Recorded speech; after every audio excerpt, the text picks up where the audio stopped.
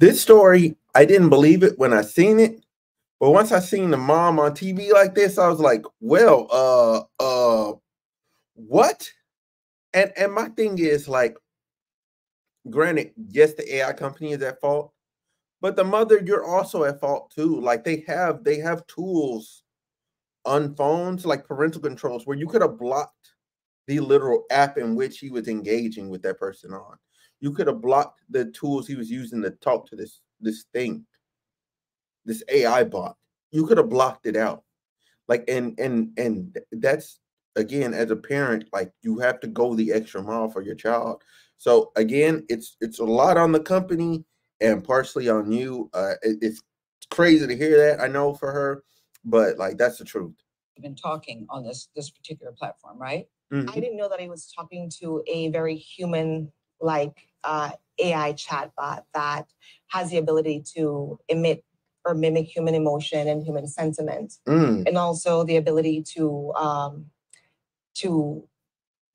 invoke that same sort of sentiment from a conversation from my. So, but you'd see him on his phone. You think he's talking to friends or he's playing games, correct? I thought he was talking to friends, playing games, looking at sports. Like, this is a sad thing at 10 years old to get caught up with an AI bot friend, and the bot convinces you of this. This is crazy. Playing games, looking at sports, the regular things that teenagers do on their cell phones. So what made you become concerned?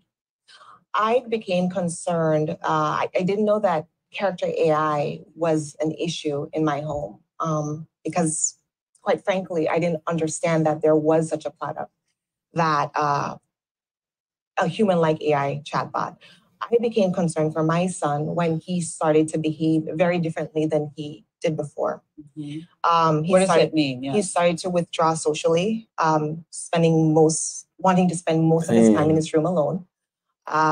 You know what? I'm gonna retract my statement at the beginning.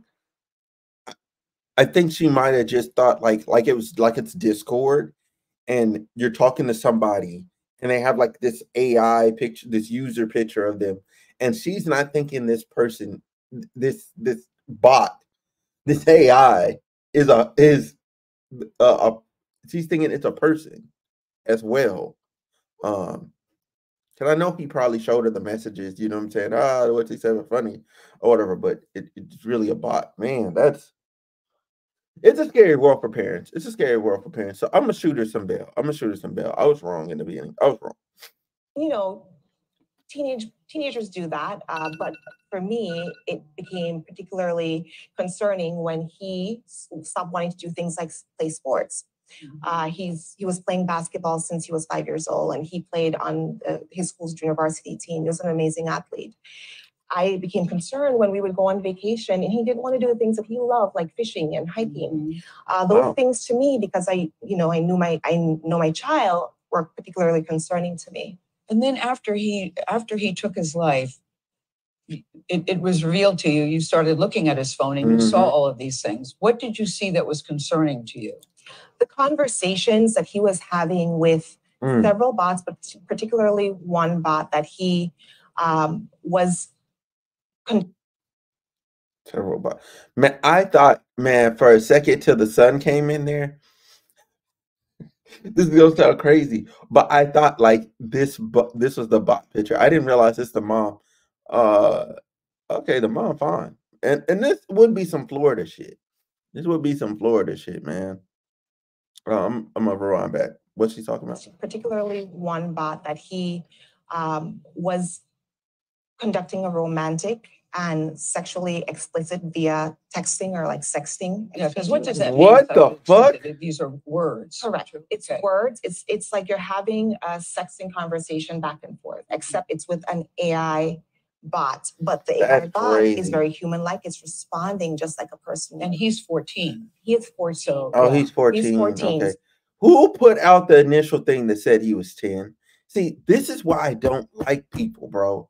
People just be lying for no reason. If the kid is 14, let them be 14. Don't be saying 10 years old.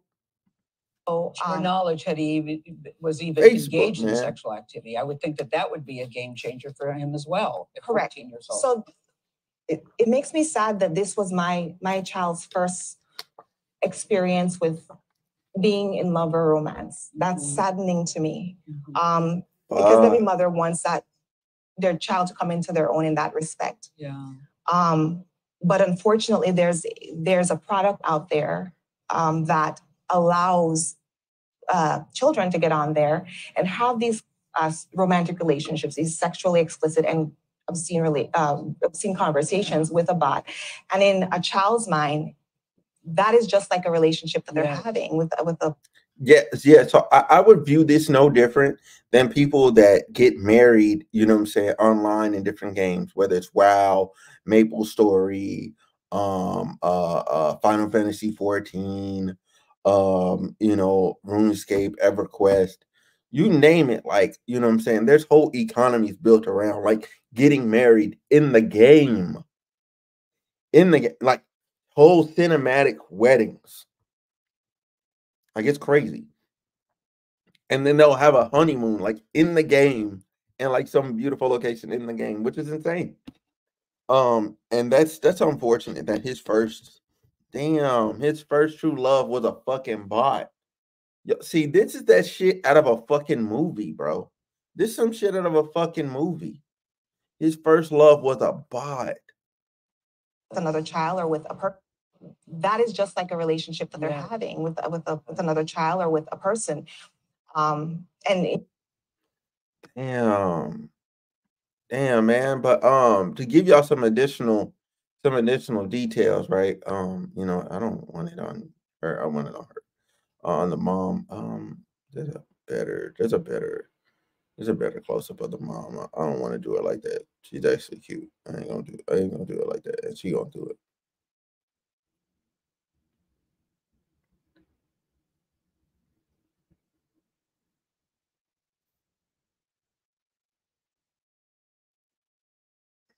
Yeah, her and the kid. Where's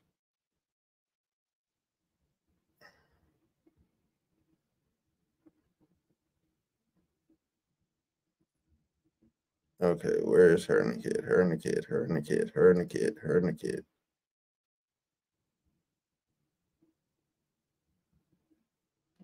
Yeah, okay, I'll stop it right there.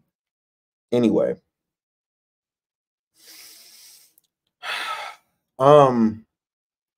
Yeah, these companies gotta be stopped. They have to be stopped. See, this is the type of shit that we just don't need in society, man. We don't need it. This has to be stopped. We got to get rid of this. Yeah, so now she's suing Google. Now, here's the interesting part. She's suing Google, right? Because the chat service that she was using, she's saying was a proxy for Google. Like so Google bought the chat character company, right? That was the AI company that was doing it and was mining their data to help their other bot. You know what I'm saying? It was basically an in between to gather data for the AI bot. But it's just really, really unfortunate. Absolutely unfortunate. And the thing is, the young man wasn't old enough to know the difference between a bot and real life. Wow. Damn, man. Like there's real women, right? He into fuck. Man, now this did happen back in February, but we're just not getting all these details because she finally gathered up all the information, you know, prepared her case, and she's prepared to sue. Like, and trust me, some heads are gonna roll for this one because like she's gonna win. Like the way that she has a lawsuit set up, like she's probably gonna win. It might take her a while because Google's gonna spend every dime to not address it, but she's probably gonna win. Anyway, man, praying for that praying for her and his family, praying for all the other kids out here, man. Parents, like, You got to ban that app. You got to ban that app. Like, get down to the nitty gritty of it and ban it. And ban it. He'll appreciate you for it later. She'll appreciate you for it later. Don't let them fall in love with these AI bots. Do not. Anyway, I'm up out of here. Y'all have a good one.